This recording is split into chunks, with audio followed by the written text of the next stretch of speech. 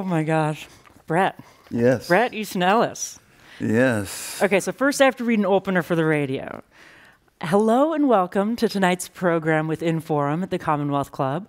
I'm Nellie Bowles, tech and culture journalist at the New York Times. And tonight, I'm excited to be in conversation with Bret Easton Ellis, author of novels including American Psycho and The Rules of Attraction, podcast host of the Bret Easton Ellis Show, and author of the new book and his first work of nonfiction, White. So, Bret.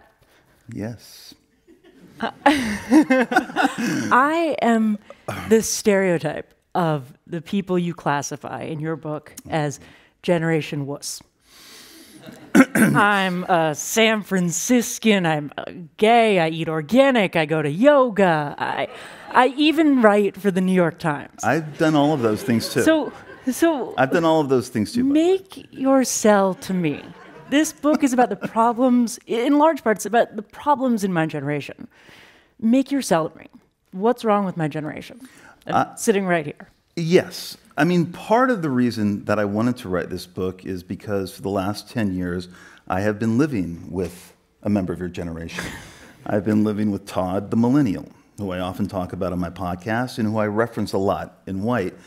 And it was kind of stunning to find myself we've now been together for 10 years, having this long-term relationship with someone who was from a different generation of mine. He was a millennial, and just seeing the radical differences in between how we each look at the world.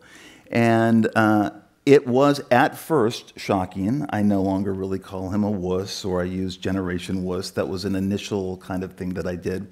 But I was really surprised by how much triggered him and how angry he got about stuff and how hysterical. What was triggering him? What was he getting angry? He would be, and I talk about this in the book, our first real fight was about cyberbullying, which as a Gen Xer, I just couldn't wrap my head around it. We had a terrible fight about that case that happened with Dharm Ravi and the kid from Rutgers who felt that he had been cyberbullied by his roommate, who had set up a webcam and had caught him making out with another guy. The kid got very embarrassed by it and then jumped off a bridge. I couldn't process that. I couldn't understand the level of shame that would cause someone over what I thought was a pretty innocuous dorm room prank to actually go to that place. My boyfriend kind of understood it, and in terms of the amount of shame and cyberbullying that he saw on the internet. And so, to me, there was a wide array of stuff that he was reacting to that I began to tweet about under the label "Generation Wuss Strikes Again." Generation Wuss does that. It was because of the title "Generation Wuss," obviously jokey, but there was a truth in it. But I am in his shoes every day. We've been together 10 years. I completely understand what he's going through. I completely understand his anger and his overreaction to things, and so I get it. If you had to sort of quickly sum up for the audience, some of whom have read the book, some of whom haven't, what's the problem? What's the problem you're going out to fix? Chill out. It's chilling out, and it really is finding a way that's more cunning, more calm and collected in order to figure out and to dismantle your enemies and your demons, and to actually freak out 24/7, aided by social media, aided by the 24/7 cable networks or whatever you're watching. My boyfriend really, in the last 2 weeks, has moved away from MSNBC and various mainstream media outlets, and is now only getting his news from various YouTube outlets. And I just saw I have seen for about 2.5, 3 years what I feel, and again, I'm coming from a different generation, and what I feel is an overreaction to things that doesn't really move the needle, that the overreaction doesn't move the needle, that there is a way to, as I said before, in a very cunning, collected way, you go about the problem, you circumvent it, and you make sure it stops. And I think sometimes that he gets so over-emotional, as do many of his friends, that instead of solving the problem or dealing with the problem or eradicating the problem, the problem subsumes them. And that is the problem.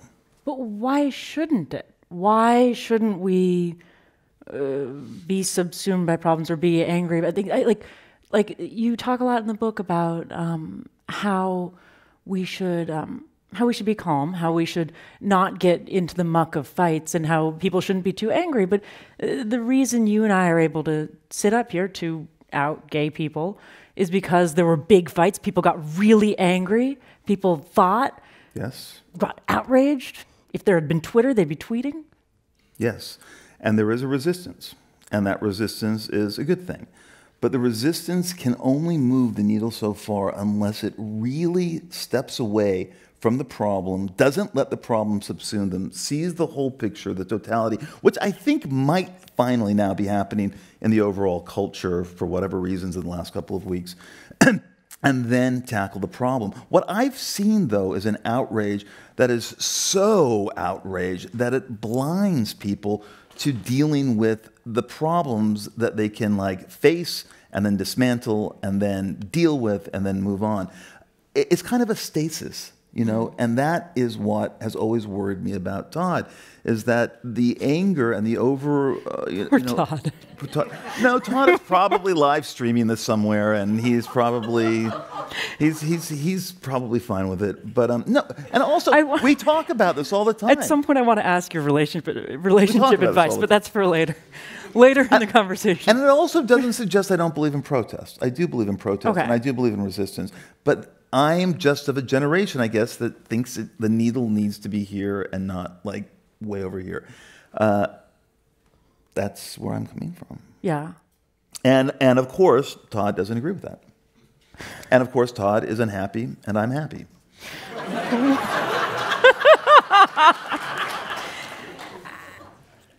How do you guys and then we'll move on from Todd.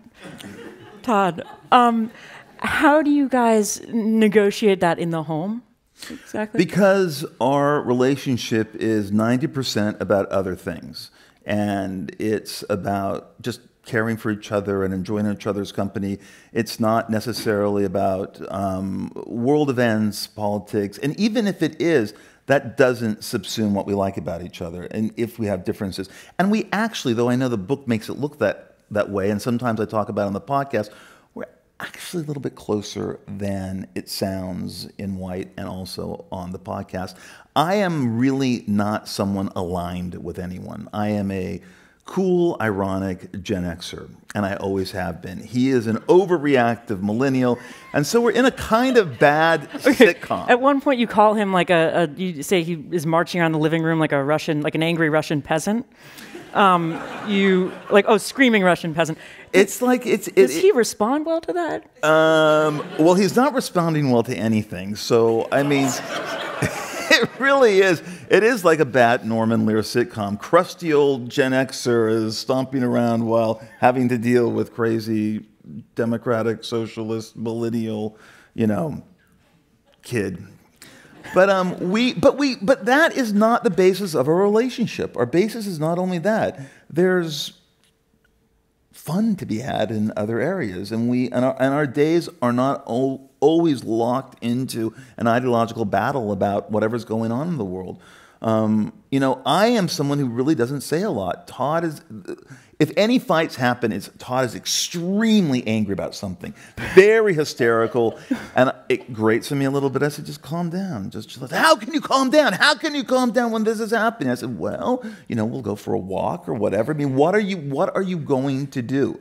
And then it escalates into me being an uncaring Gen Xer who doesn't give a shit about anything, and then it kind of ends. And then it kind of lands in a place where we decide to get a pizza, go to a movie or something. It doesn't subsume everything. Yeah. Finally, I get them down to a place where it's okay. And that's how it works. And ideology should not define your relationship. Yeah. You talk a lot about, in your book, the difference between real life and Twitter. That there's real life and Twitter really is totally separate. Not real life at all. No, it's fake life. Yeah. You talk a lot about how things are just a tweet. Everyone's taking the tweet too seriously. It's all, yeah. But your book takes Twitter and tweets very seriously. Like, there's a whole chapter called tweeting, and it's sort of the nexus, the crux of the book. It's the whole center is about tweeting and tweet culture and tweets you don't like and tweets you've tweeted. It is. It seems like Twitter matters a great deal to you.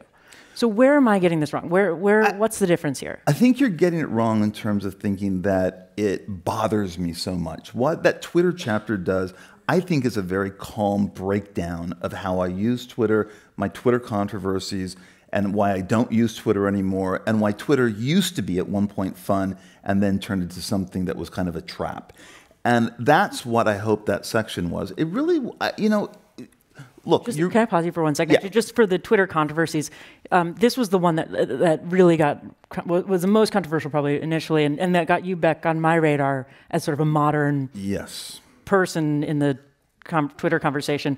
Would be the tweet, Catherine Bigelow would be considered a mildly interesting filmmaker if she was a man, but since she's a very hot woman, she's really overrated. I tweeted that. I own it. But I also discuss why that tweet occurred and what I was thinking about at the time and how Twitter gets things wrong. What that tweet was really about was how I did feel that the town, Hollywood, and the media seemed to be overrating Bigelow with Zero Dark 30, which was a movie a lot of people had some problems with because of torture and stuff, but a lot of people seemed to look the other way because it was representative of something, which was actually a good thing. It was a good thing to be representative, to have a woman in Hollywood. But is it really across the boards good? And should the work be looked at rather than just the representation?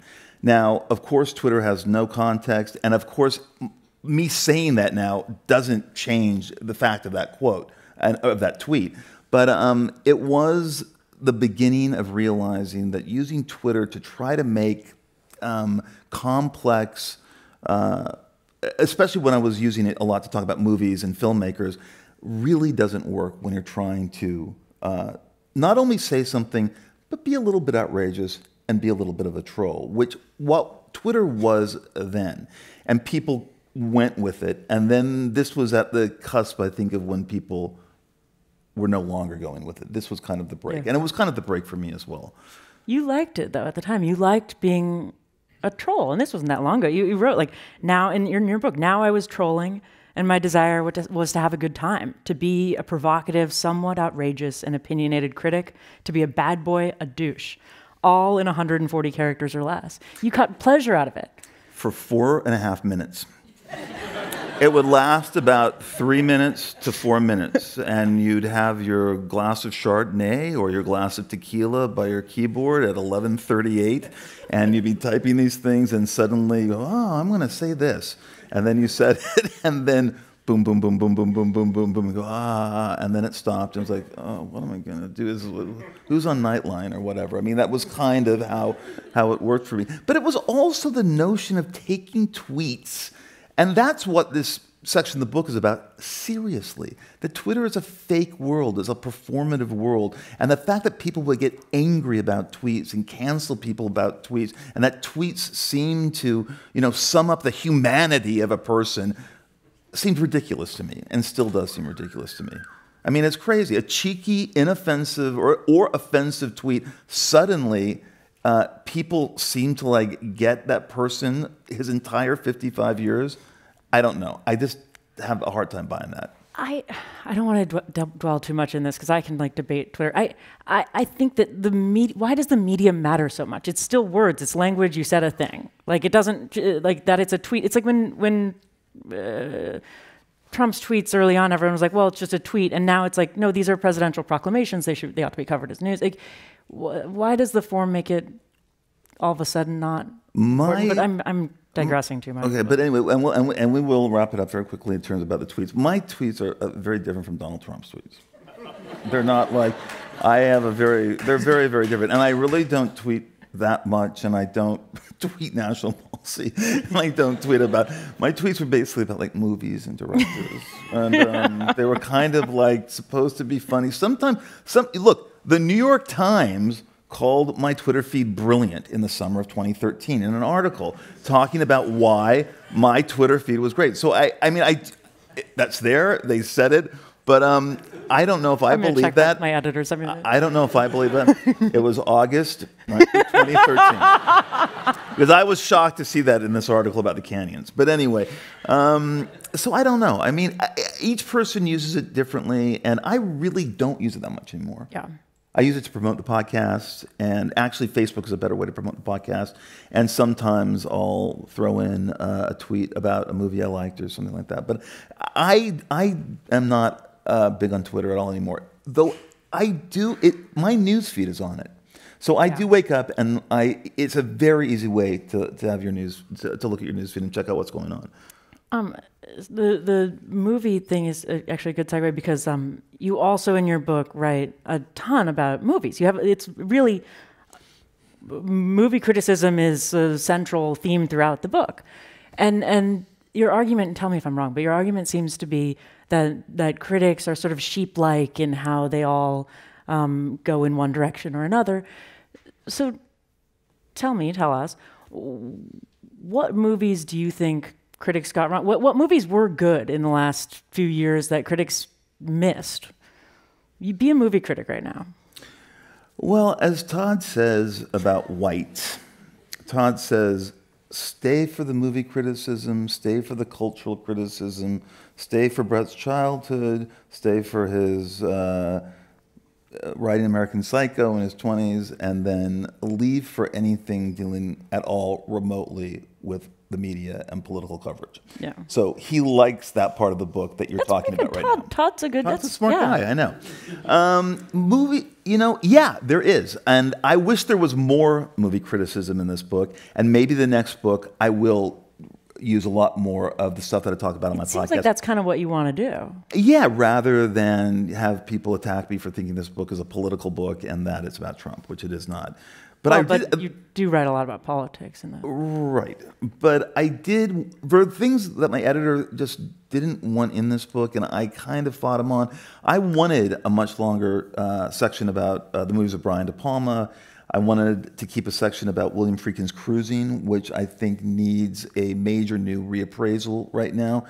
But my editor was thinking that this really wasn't that book, that this was about this moment and how you arrived at this place you were at by dealing with your childhood, by dealing with your 20s, by dealing with this kind of whatever your awakening was and then landing at this place. And all of that stuff was digressive. What's a movie recently that I really liked that critics missed?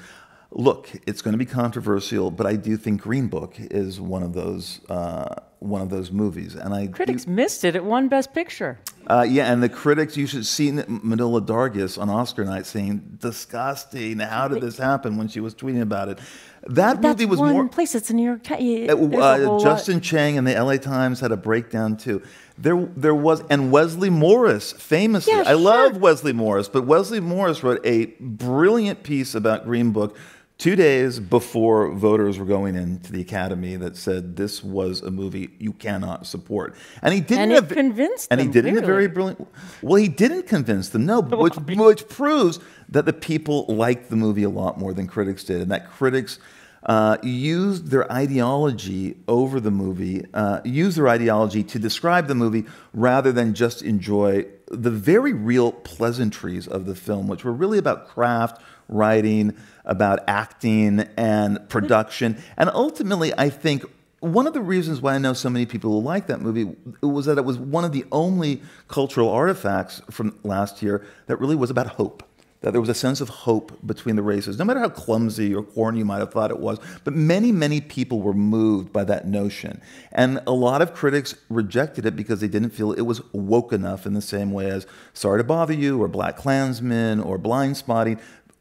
Actually very negative movies about bringing people together and bringing white and black people together. Whereas Green Book, in its old-fashioned way, said there is a possibility. These men can exist and they can love each other. And as hokey as it might seem, I think a lot of people like that message and they wanted to see that. But the fact that you're citing the New York Times, you're citing some sort of blogs, and the movie still won Best Picture. I mean, there's a whole landscape that I think in your book and now you're missing. I mean, it's not like the New York Times is the only publication out there anymore. Of course. And like Ben Shapiro's book is, one of the top selling books on Amazon. Of course. Right. There's not sort of a media hegemony anymore. Right. I was just using that kind of as major examples in terms of, L.A. Times, the New York Times, or two big papers and whatever. And they do hold sway. I mean, people do care about them. I mean, it's not as if, people ignore what. And actually, these smart critics have to say. And I'm not saying that just because you're from the New York Times, but the New York Times does have smart film criticism, and so does now, shockingly, the L.A. Times does with Justin Chang. So, L.A. Times have gotten really good. Why did you call the book White? The White Album by Joan Didion, if you want to believe that. The White Album by Joan Didion is my favorite book of essays. It has influenced me, and it was one of the things that made me want to be a writer. That's just been a fact since 1979. I had never written a nonfiction book before, and when my editor asked me to come up with a working title, so that when we pass the files back and forth, we have a working title. And I wanted something with white in the title that mimicked Joan Didion's The White Album, and I couldn't think of anything. And then I realized this book is really from the point of view, these essays, this outlook is from the point of view of a white privileged male. And I thought, wouldn't it be funny to have white privileged male be the title of this book? And it was the title of the book for a few months before my editor shot it down and said, it's too jokey, it undercuts some of the things that you want to do, it's too wink-wink. And so we removed privileged male. And there was a consensus for that, and that white was kind of sweeping, maybe ominous for some, but really for others, this idea of blankness, neutrality, and also a disappearing world, because when Chip Kidd did the cover, if you see the hardcover, white is at the very top of the book, and it's slowly disappearing. You can barely see it as it's floating up into the ether or whatever. So I ended up I understood what everyone was talking about and how they wanted to call it this and how Chip wanted to design the book that way. And also realizing that it could push some buttons, I suppose, but that's also what the book is arguing about. That shouldn't push buttons. It shouldn't, but it will for some, not for all by any means. Come on. You think it will for all people? I know. I'm curious. Does it? Does it? Maybe it does. Maybe it doesn't. I don't know. But if it does push buttons, then I do think that is a problem. I don't think it should push a button. I don't think that word should push a button. You don't think that the book should? I don't think that word should necessarily push that particular button and make people freak out that the book is called White. Why did you want? Because it really is not about race, and I think people, if people I would say the book has a lot of elements that are about race. Well, I don't think alt-right people are going to want to read this book, or are going to want to read about me jerking off over Richard Gere, or talking about my love of Joan Didion and traipsing around the valley as a little boy going to Brian De Palma movies.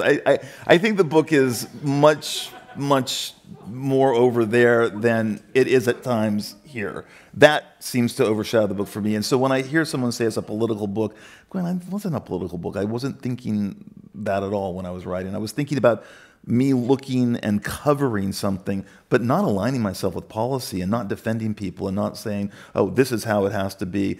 It really is a reaction. The entire book is a reaction toward a kind of entitled hysteria, is how I saw it.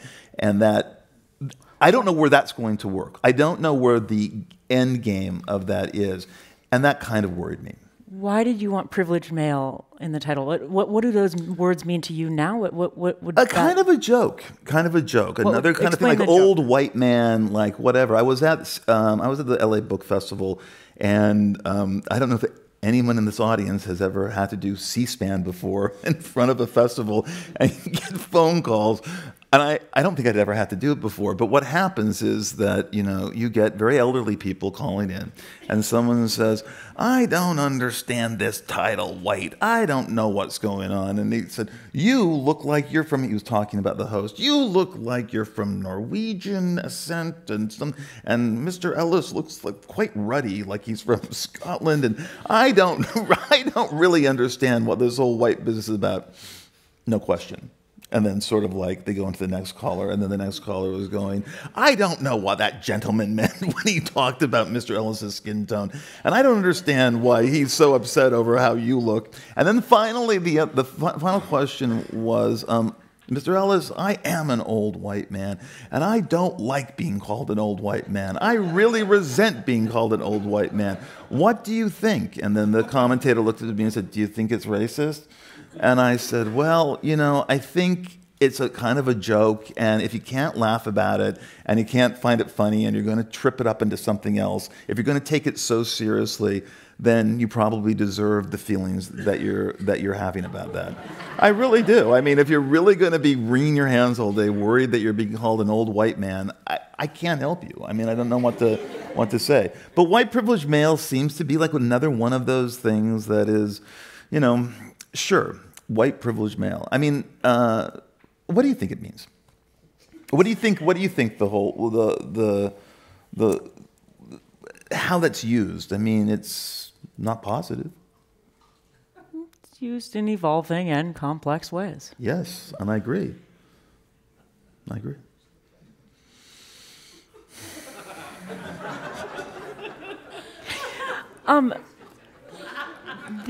you still going to take me out for a drink? There's wine in back. Come on, okay. This it's not a political book. It is a political book. Okay, how is it okay? Because it's fair enough. Go ahead, and I want to hear it. Because it's all about politics, and this idea that it's not about race. Race is a theme through the whole book. I know you've been questioned about this a bunch on your press tour already with Isaac Chotiner and other interviews, yes. But you reserve a lot of your, your greatest frustration, your greatest anger at different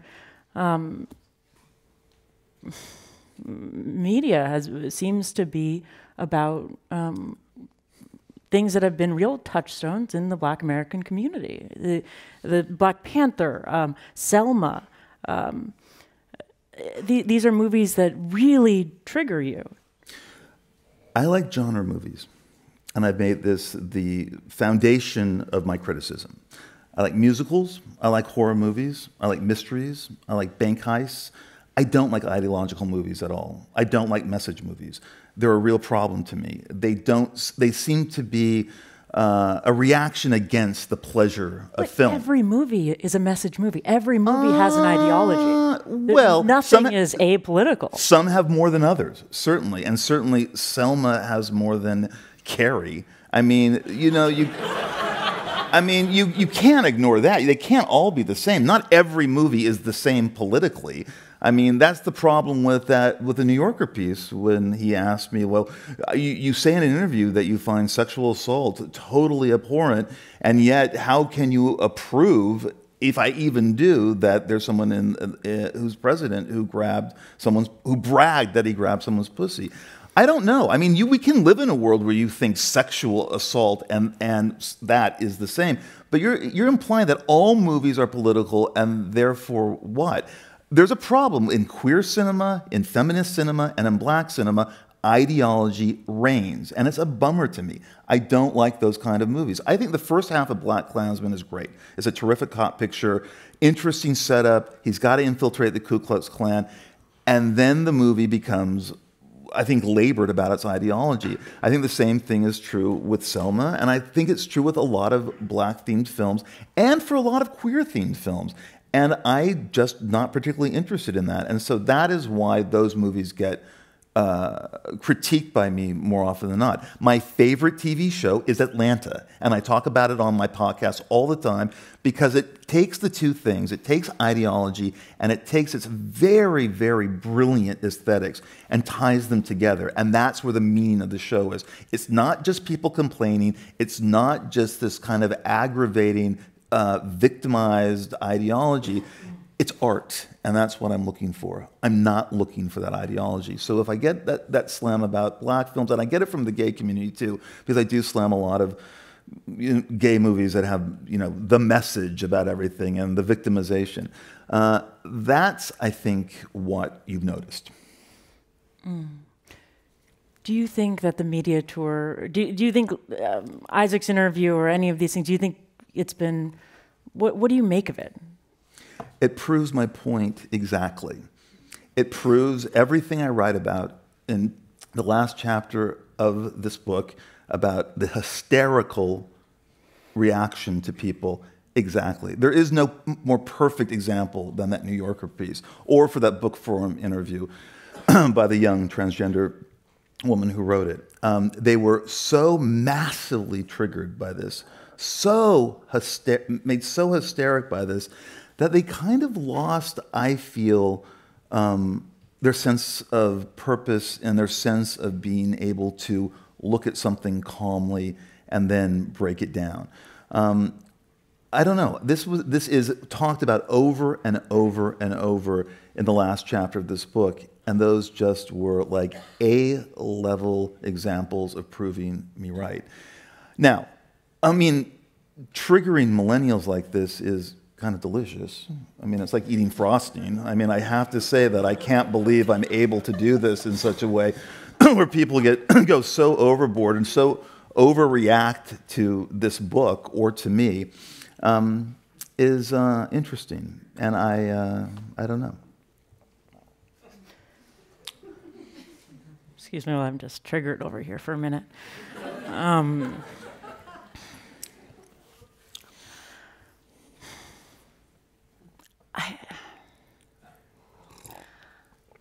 I find your answer about the race question a little bit disingenuous, because it like, who are you to decide what's art and what's not art? This is art and it's. Of course I'm allowed to decide.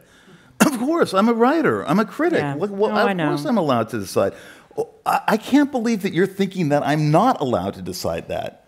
I don't know what that side is. I don't understand how you can think that that is the problem. When you were young. Yes. When I was young. When you were, let's say, when you were like closer to my age, let's say. You were part of the Brat Pack, which was like a notorious, sort of famous New York young people scene. Everyone was watching you guys. Everyone was criticizing. Everyone was like obsessing on and was snarky towards you guys. Does it feel weird now to be on the other side of that mirror and to be looking at the youth and being like, whoa? I remember when I wrote Less Than Zero that I felt like that old man on the porch shaking my fist at my contemporaries. And I felt that I was being very judgmental about those kids and what they were what they were up to. And that took me back to being a kindergartner and judging my peers. It's my aesthetic in a way. And it's throughout all my books. It's throughout all the books. It's in Rules of Attraction and Glamorama. And there's this kind of outsider judgmental quality. But I do think that what saves the books is that I implicate myself. Ultimately, I implicate myself. So I don't know, people keep asking me like, well, don't you care what young people are saying about you today? No. I don't care what young people are saying about me today. And I never have cared what young people are saying about me. And that goes back to, the first book. But so no, it's not weird at all. And I never experienced the Brat Pack in that way. It was kind of it always felt like a made-up thing. We barely hung out together. It was something the media made up because it was easier to deal with Tama Janowitz and me and Jay McInerney. as a thing rather than three separate writers who really were temperamentally quite different from each other. I mean, you write about the Brat Pack in the book and being part of it, and the Knights and the Coke and the this and the that. Right. No, I do, and I write about it. Well, I write about, it's not necessarily the Brat Pack. I write about the writing of American Psycho, and those were the years that I became associated with the Brat Pack in 1987 and through 1989. We've got audience. I've got a great stack of audience questions. Let's go for them. What percentage of your commentary should we take as genuine, and what percent as shock jock tactics? Okay, I would say 100% genuine. I know some people look at them as shock jock. I understand that. You're on one side of the aisle. But I don't say anything that I feel is to be a shock jock, and I don't feel that's what the podcast is. I wouldn't waste my time wanting to be a shock jock, though some people think I am, but I think they're on a different side of the room. Who's your favorite person you interviewed for your podcast, and who are you dying to book?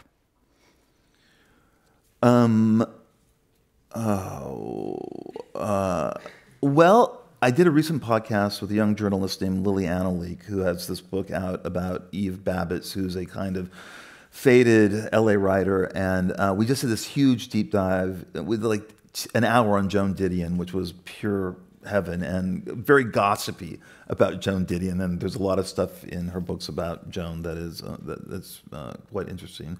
My favorite, I don't know. I don't know if I have a favorite one. I like doing the one with Rose McGowan, definitely.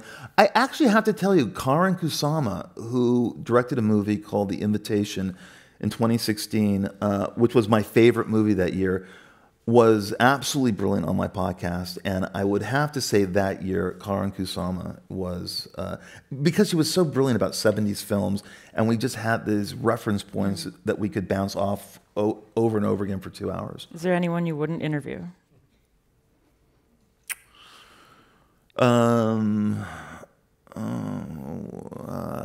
No.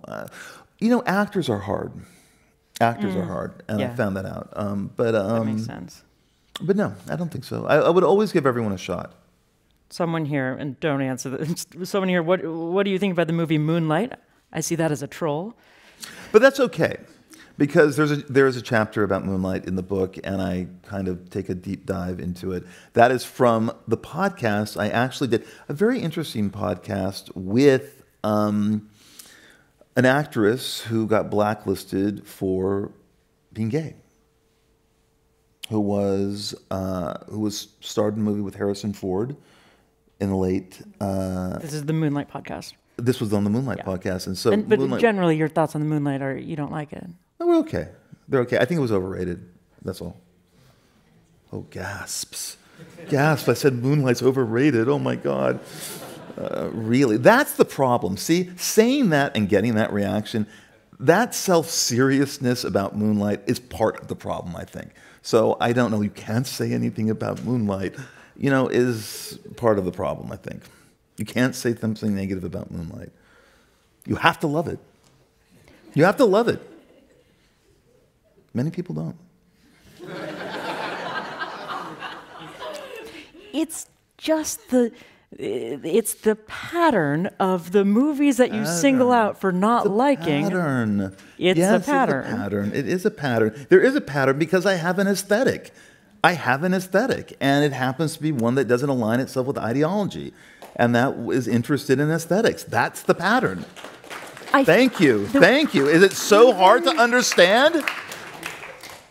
You have to like everything that's black themed or from a female point of view or a gay point of view or a victimized white guy. I mean, you don't. I mean, why do you use the word aesthetic there? How did I use it?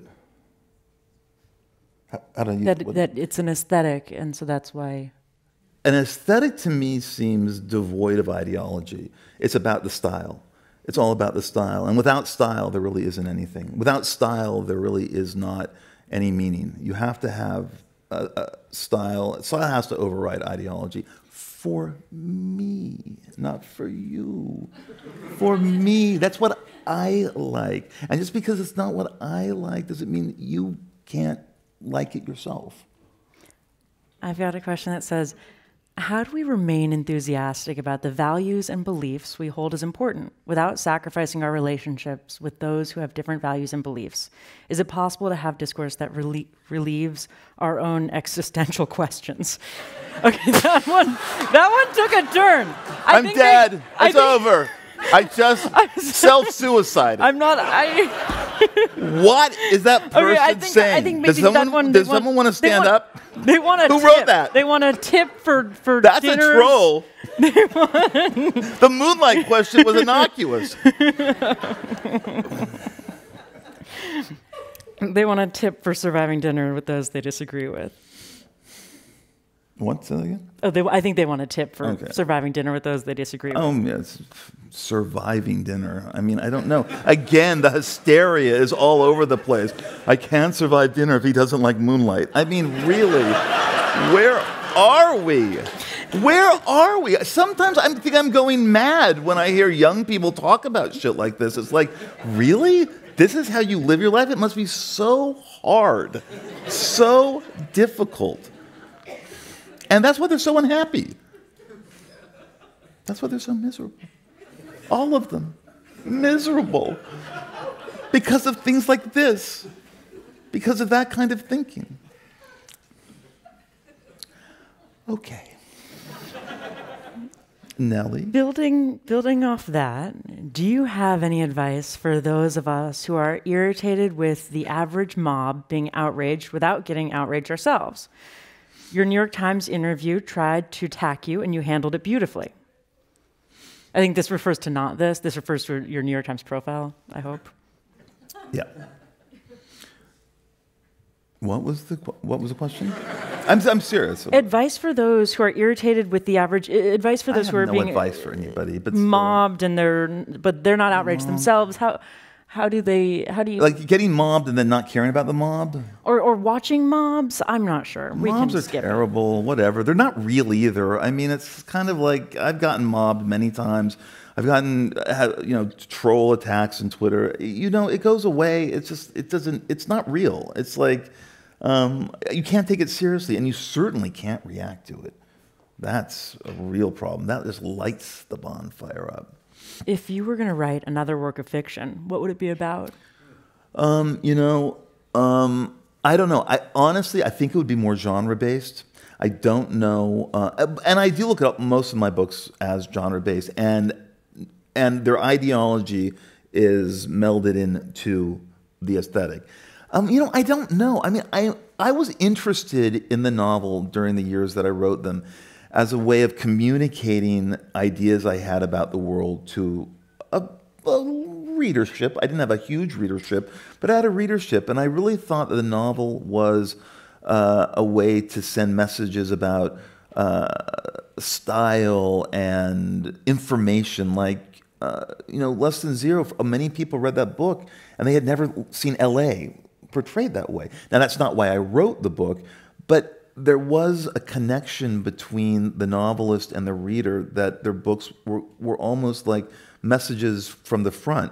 And I think that helped me get excited about novels in a way where I don't see them working that way anymore. Though, of course, there are books like, Tommy Orange's There, the terrific novel about Native American life here in, I think, Oakland, that showed me a world that I had never seen before. And that book has sold a lot of copies, a lot for a hardcover book. But I just don't hear the conversation about it. It's kind of like not there with the intelligentsia where it once was. And I miss having those conversations about books. And maybe that translates into me not wanting to really write fiction that much. But you started this book wanting to write a novel. That's how it opened. Because this was more interesting to me than writing a novel. I also think I've written like 6 novels. I think that's a lot. I know maybe you guys don't, but like 6 novels. Some of them are quite long. And it's like, it took me a long time to write. And I also have been wanting to get into film and television and getting to long form series and getting into that. And that has taken up a lot of my time. Mm.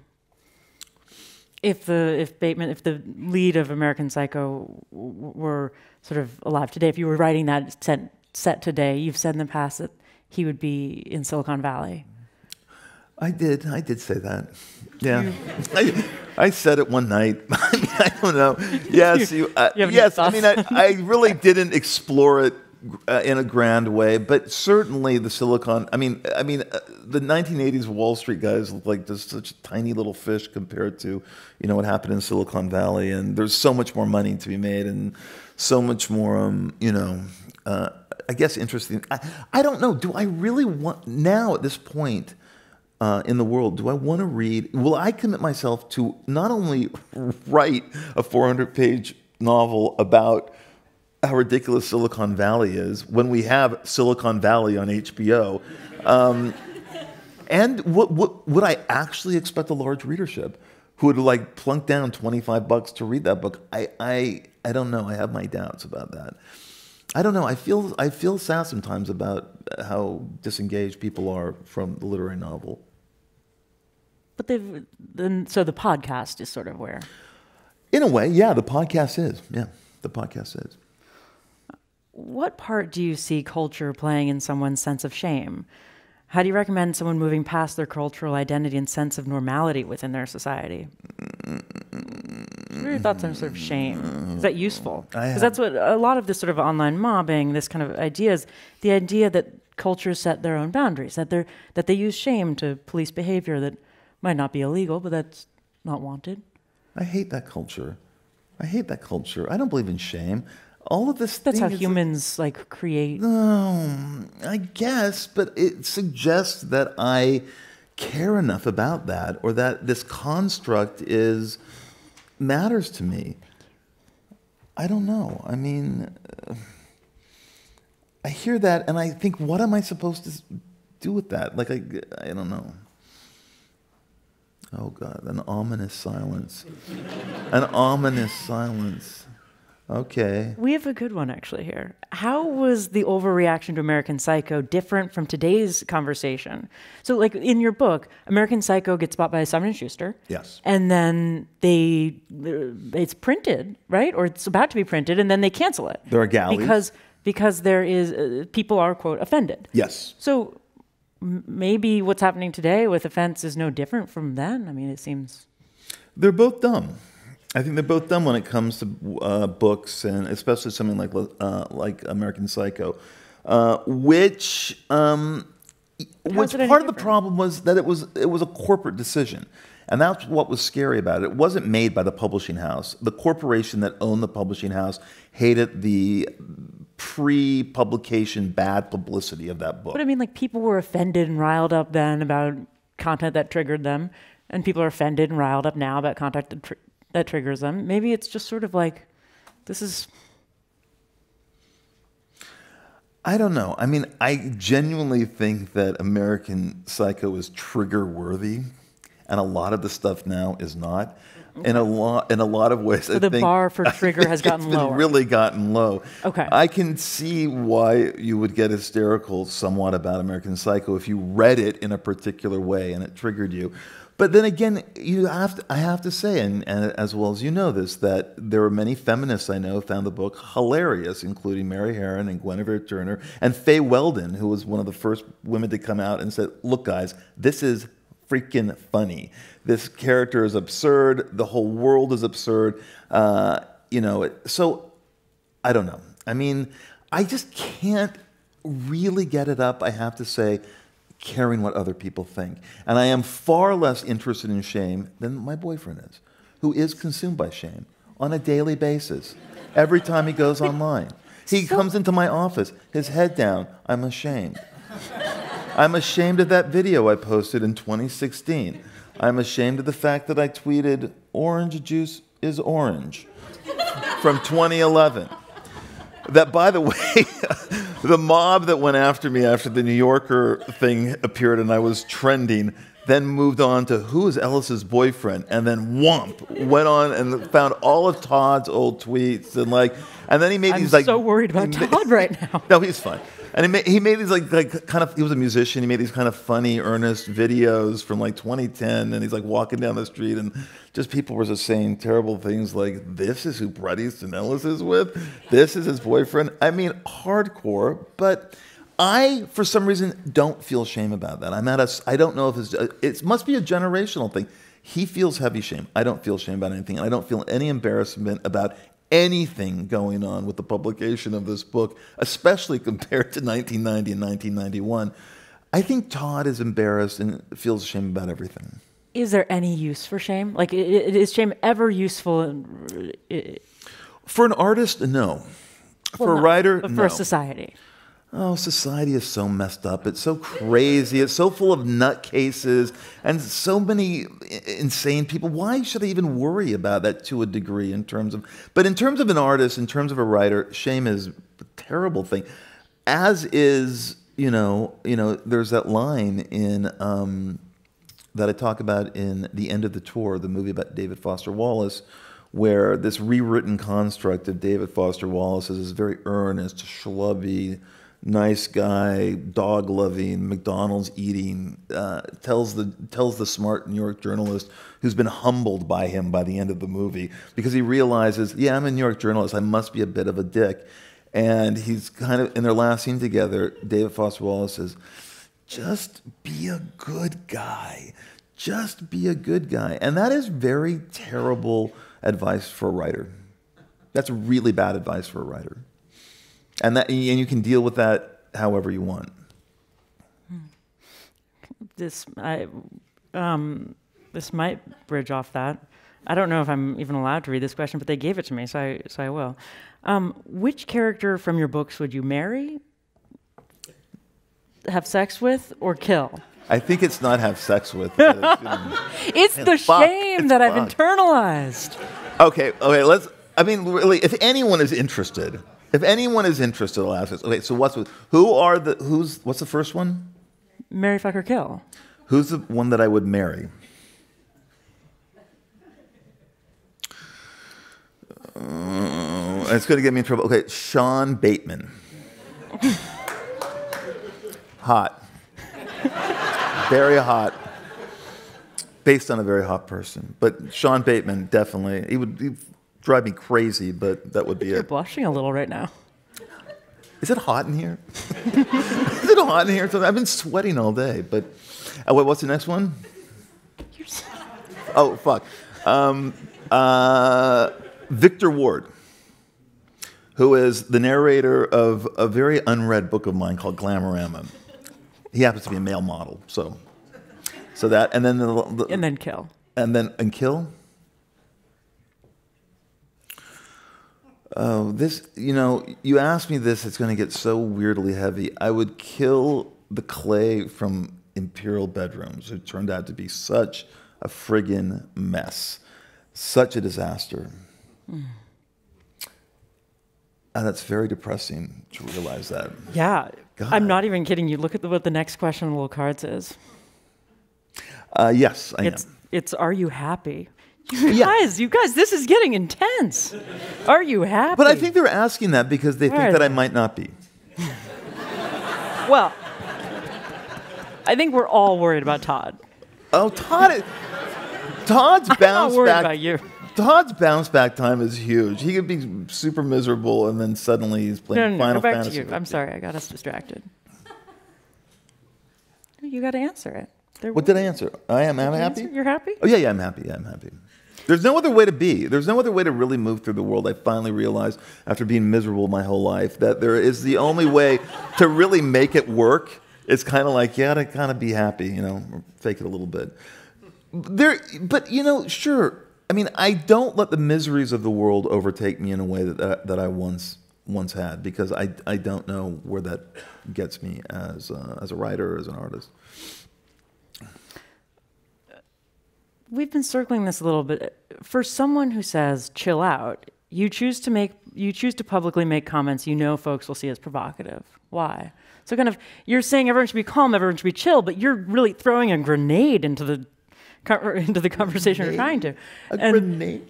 Did I throw a grenade into the conversation? Or you're trying to stir shit up. You are. Don't pretend like you're not. I'm not trying to stir anything up.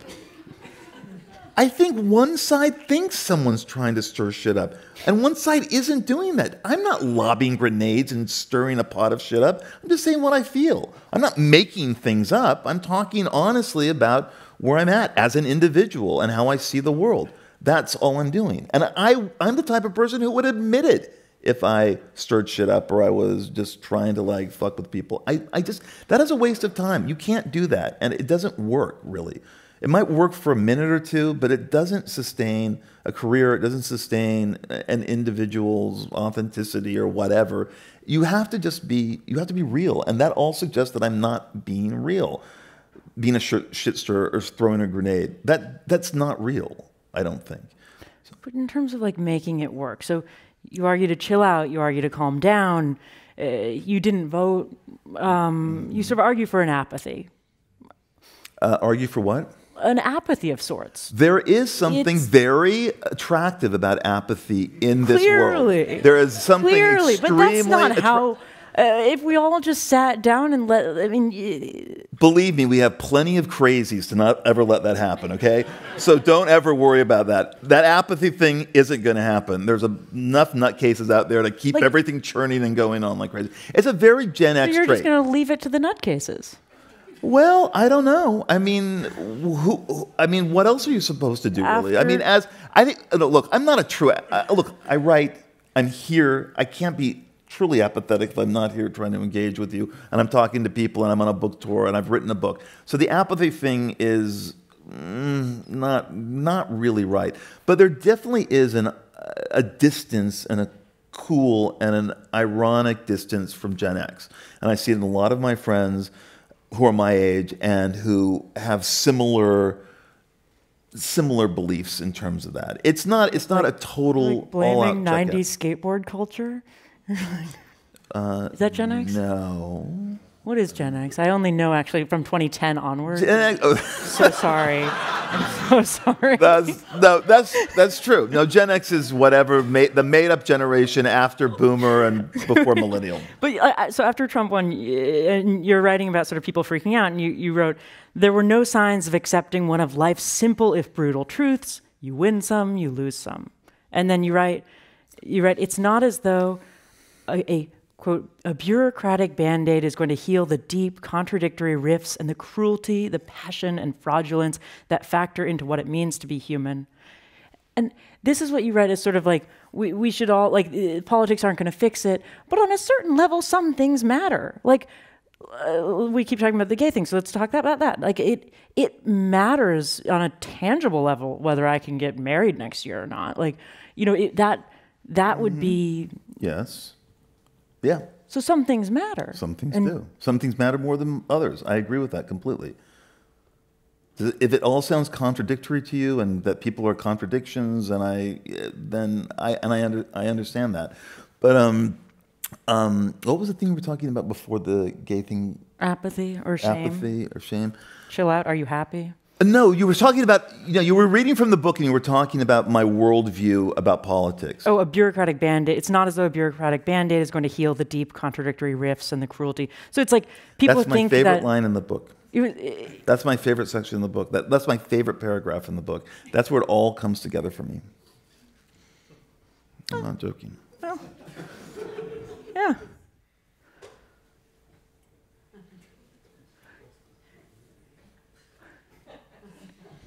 So it's that people think that politics are going to heal their emotional selves, and that if the right politician were in charge, they would be absurd. It's absurd. I feel that's absurd. I do. I feel that's crazy. That's just me. I don't.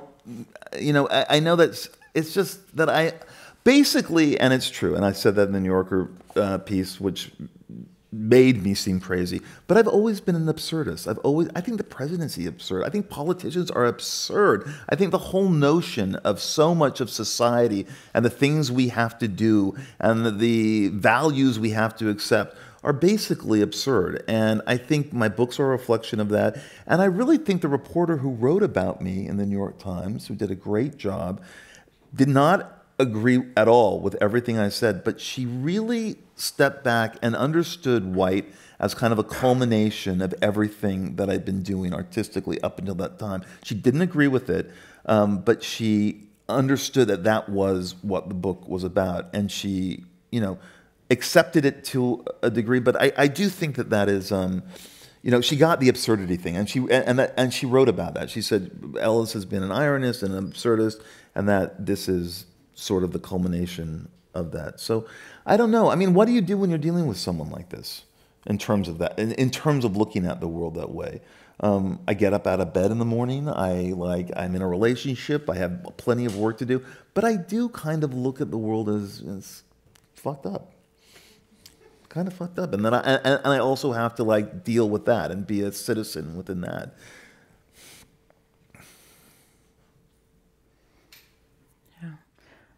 Yeah. We have one last question, and then and then I'll go to our sort of Commonwealth ending. I think we're at time almost. I don't know if we have a person, but what happened to grit, to the American can-do spirit? This is a question very much from another perspective. What happened to grit, to the American can-do spirit? Or is that the baby boomer or the silent generation? So kind of what happened to the value of grit and to this sort of like tough American archetype that we seem to think the youth used to be? Well, my grandfather, and I know this is whatever. My grandfather was 90.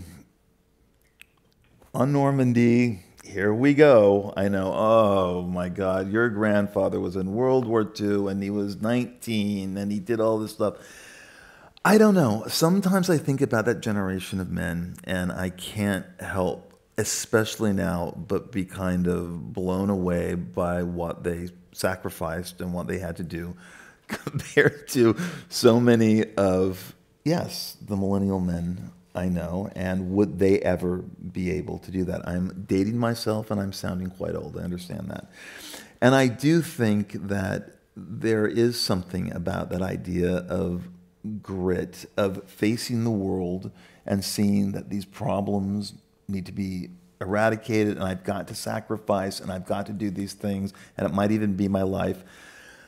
I don't know. Sometimes when I see young men, complaining about whatever, I don't even want to say safe spaces or getting angry at college campuses about a speaker or something like that, and thinking about what would they be doing, on, I don't know. Look, it's an abstraction to me, and I don't think about this all the time, but I understand what that is, that kind of like pragmatic grit that I think you're talking about, that we have to, and I do. And look, Gen X is really, we're as far from that great generation or the silent generation or whatever, than, but maybe not as much as millennials are. But it is. There's something about that is attractive to me. That notion that that hopefully that is somewhere still out there. That notion of grit, which I think you mean what, like a kind of like brave, can-do spirit. I guess it gets redefined. I mean, I'm sure well, maybe it doesn't get redefined. I don't know. I don't know what it means to Todd. Is it? Are we in this just sort of slide towards decadence and infighting and triggers and all of this? Or do you see things that might pull back from that? Like in sort of your worldview, is there a fix? Is there a way to? Well, there's never really a fix, but I don't know. I mean, things. Do you believe that things are cyclical? Cyclical. Do you think that things come in cycles and that it's maybe this way now, but it's going to be something else later, and that? I used to think we were on like a linear trajectory of constant progress, and then. Okay, so who did I say I'd fuck?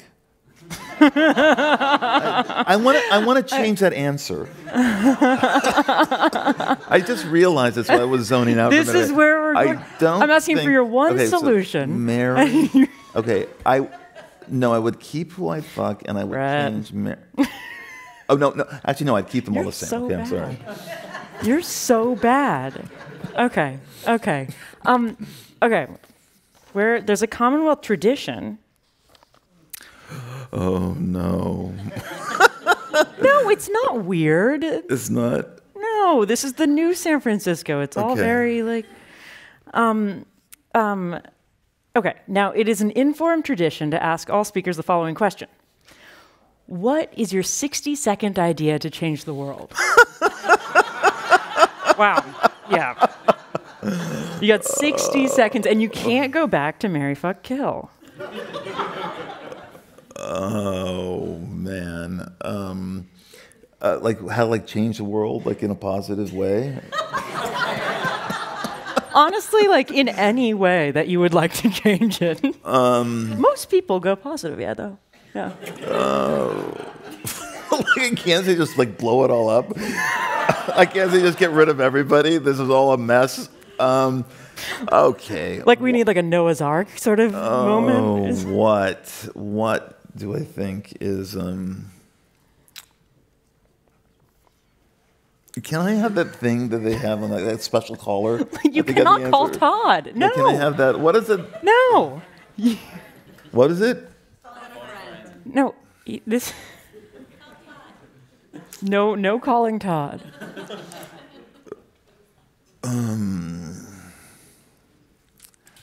Guys, I don't know. I mean, I don't know. I really hate to end the show on that note, but I don't know. Anybody? Anybody have any ideas? Chill out.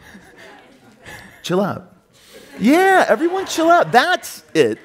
Chill out. Not be so angry. That's it exactly. That's what I just wrote a book about. Oh my God. Thank you to author Bret Easton Ellis for joining us here at Inforum at the Commonwealth Club tonight. Thank you, Nellie. Thank you. Thank you, Bret.